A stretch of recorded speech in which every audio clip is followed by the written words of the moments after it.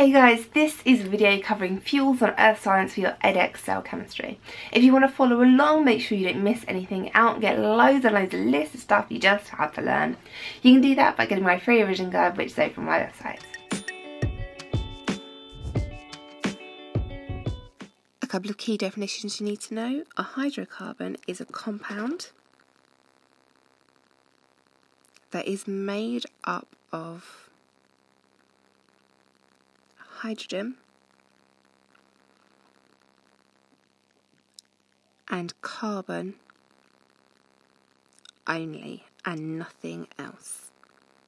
Crude oil is a mixture of different length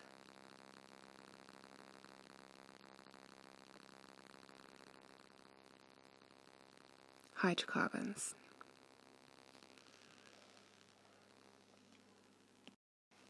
To separate out the mixture of crude oil, we need to use fractional distillation. Crude oil goes in, gets heated up until it is a gas. It then goes into a condensing column.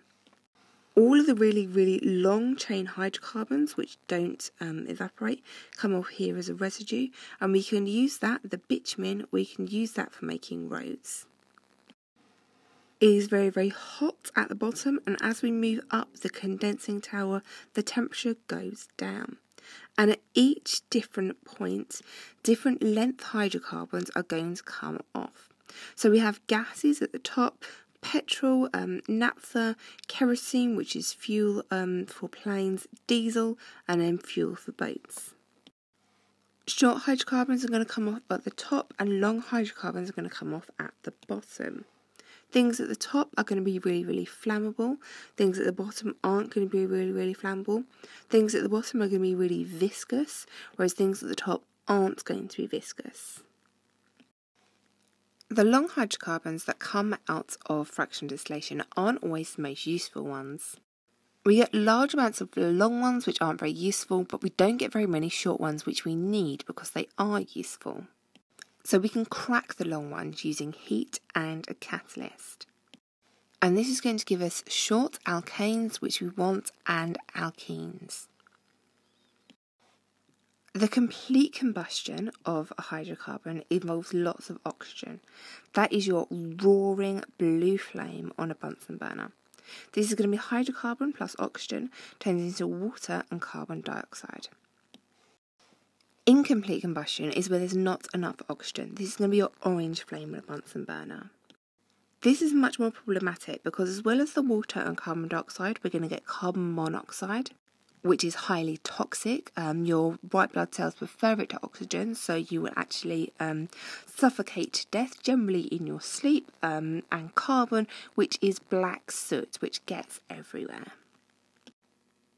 There are three main greenhouse gases, with the biggest culprit being carbon dioxide and to a much smaller extent water vapour and methane. The bonds in carbon dioxide are really good at absorbing infrared or heat radiation, which traps it inside our atmosphere and warms the planet. Which means that when heat, light energy from the sun comes to us, it will be reflected back by the earth, and normally this would go straight back out into space, but it's not. It's being trapped by the greenhouse gases, by the carbon dioxide, by the methane, which means it stays in our atmosphere, heating it up. We can see a gradual increase in the levels of carbon dioxide, which has taken up speed in recent years. And there are lots of things that humans do that have a massive amount of the levels of carbon dioxide in their atmosphere. Global warming is a slightly confusing term because not everywhere is getting hotter. While we do have places where they're getting hotter, where deserts, countries, farmland is drying out completely, and the ice poles are getting hotter as well, which is really bad for the polar bears because they live on these blocks of ice. They hunt in the water, and when they need a break from swimming and hunting, they jump onto the blocks of ice and have a rest. The problem is, if these blocks of ice are melting, there is nowhere for the polar bears to have a rest, so loads and loads of polar bears are drowning. And while the ice caps are melting, it means we are seeing increased levels of flooding in other places. As the sea levels go up, certain places, starting with places on the coast, are going to start to end up underwater. While Australia is having its hottest Christmases ever, us here in the UK are having our coldest Christmases ever, seeing unprecedented levels of snow. And the climate change doesn't just affect people, it affects animals and plants as well. As the temperature changes, the top of the mountain, which perhaps used to be under snow, is now available for habitation by new animals and plants. Now, say if you had a little house here and you knew it was protected from certain types of animals because it was too cold or too warm for them there. With a changing climate, animals are moving up and down slopes, their habitats are changing as the temperature changes and as the location of their food source changes. Your carbon footprint is how much carbon your daily activities contribute to the atmosphere.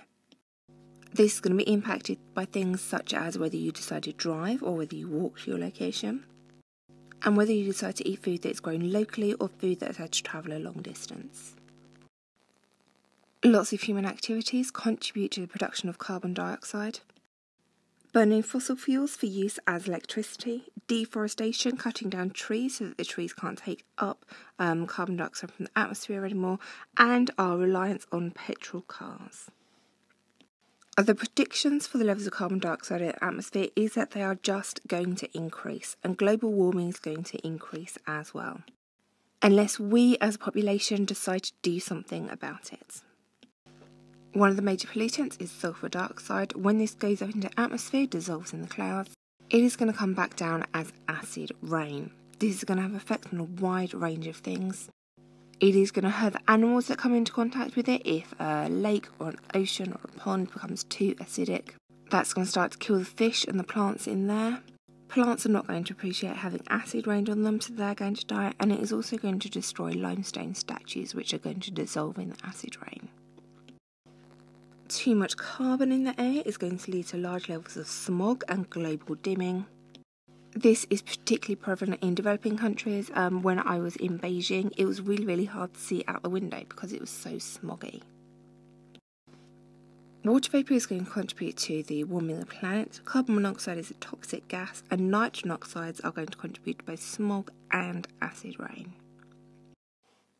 The air we breathe is made up of lots of different gases, predominantly nitrogen gas with about 20-21% oxygen in there, and then lots of other gases, including a small amount of carbon dioxide.